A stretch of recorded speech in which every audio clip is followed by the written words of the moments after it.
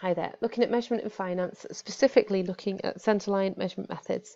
Willis's Elements of Quantity Surveying has set out how it's supposed to look and dimension paper. This is my calculations. You can put all your descriptions on the right, absolutely fine. So specifically, we're looking at the information given.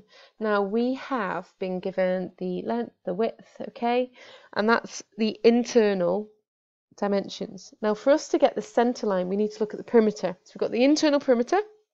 No problem, 27, right, love it. Okay, now what do we need to add? Because if you have a little think about your centerline, the centerline perimeter is effectively the perimeter from the center of what you're costing. Now the centerline of the trench is smack bang down the middle, so you see this red line?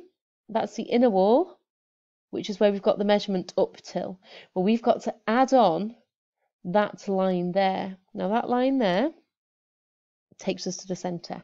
That line there consists of, okay, half of that whole wall depth. Now we've worked out what that whole wall depth is, 277.5. What's half of it? There you go. Times half by 277.5, and that's that.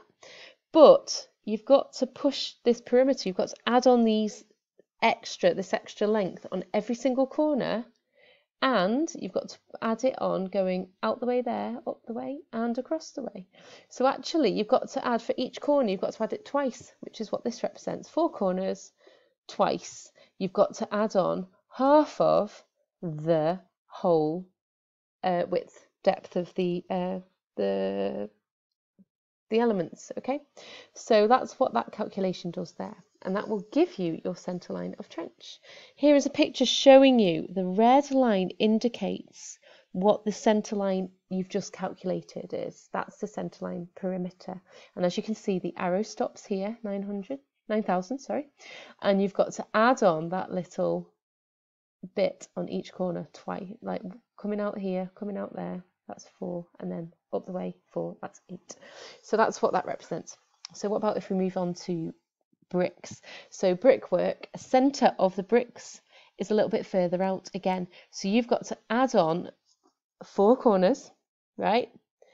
2 per corner, because you're going out that way and that way. You've got to add on those 2 lengths per corner, which is 8 in total. That's what this represents, 4 times 2, 8 in total. But what are we adding? We're adding this length here. How do we work out that length? Well, we know that the blockwork's 100, we know the cavity 75, and we know the bricks are 102.5. But we need half of those bricks, don't we? Which is what this says, 102.5 divided by 2, which is 51.25. Add them all together. What have you got? 226.25, right? Times it all together. What have you got? This gives you your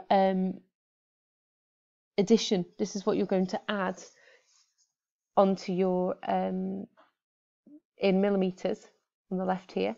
This is what you're going to add onto your perimeter that you've got. So 27, yep. So this is in metres here. This is in millimetres over here, just to confuse you. So there you go. So add them all together. Get your calculators out, have a go, see how it works. And that's your brickwork, centerline CL brickwork. Okay, moving on to blocks. Now, half of the blocks here, you've only got to push out the perimeter. So we've got the internal perimeter. We only need to add on 4 corners, 2 per corner. So that's this bit here. Okay, 8. Okay, you've got to add on these lengths. Now, what is it? It's only half of the blocks, which is half of 100. So here you go, that's what that calculation means.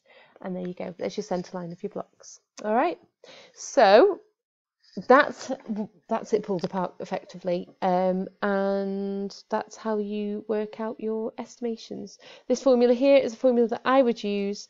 I normally say inner perimeter is adds on 4 times the depth of the wall, and that's effectively like this one up here, the centre line of the trench.